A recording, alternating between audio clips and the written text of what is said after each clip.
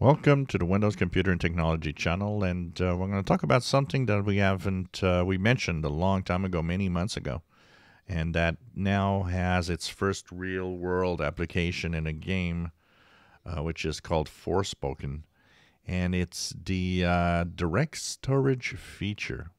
We talked about it many months ago. It's something new that's coming, or that's already there actually, in the capabilities of Windows 11. And first of all, I want to say it does seem that Microsoft will keep direct storage only for Windows 11. So if you're on Windows 10, from what we hear is that direct storage feature will never be available on Windows 10. So direct storage is a interesting new way of dealing with graphics intensive games and applications. What it does, first of all, is that you need to have a solid state drive for this to be a feature that you can use. And the latest game shows that direct storage is actually quite powerful, improves the frame rates quite a lot, and seems that it could improve performance of graphics intensive applications. In this case, a game. So what direct storage does is use the fast speed of access of the solid state drives, where it stores the compressed data for graphics. That is sent directly to the graphics adapter video memory, or VRAM. And what happens is that usually what happened before is that you would have some form of decompression and some form of the data sent to the graphics card was already in some way decompressed by the CPU of the computer in some way. Often the games were also very big because they needed to decompress part of the code, and so they were huge.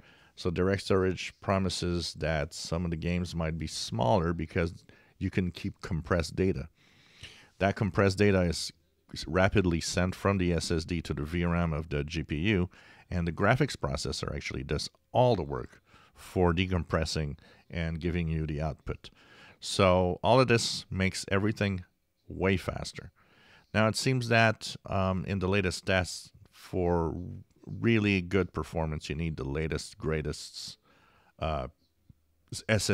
So even though SSDs with NVMe 3.0, for example, would work, if you have a 4 or 5.0, it's even faster, even better. So it looks like that could be something to look forward. Maybe gamers will have the latest hardware. Gamers are notorious for buying some really high-end machines and hardware for amazing performance.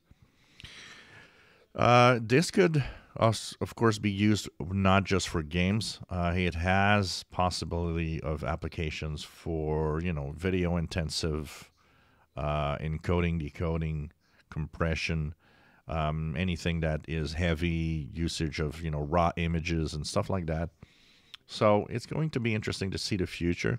They say that as more applications might use direct storage, one of the things they are thinking about is that solid-state drive sales could actually explode, and that means SSDs might actually get higher priced. So this is something to look for. We'll see what applications. Will it be kept only to games?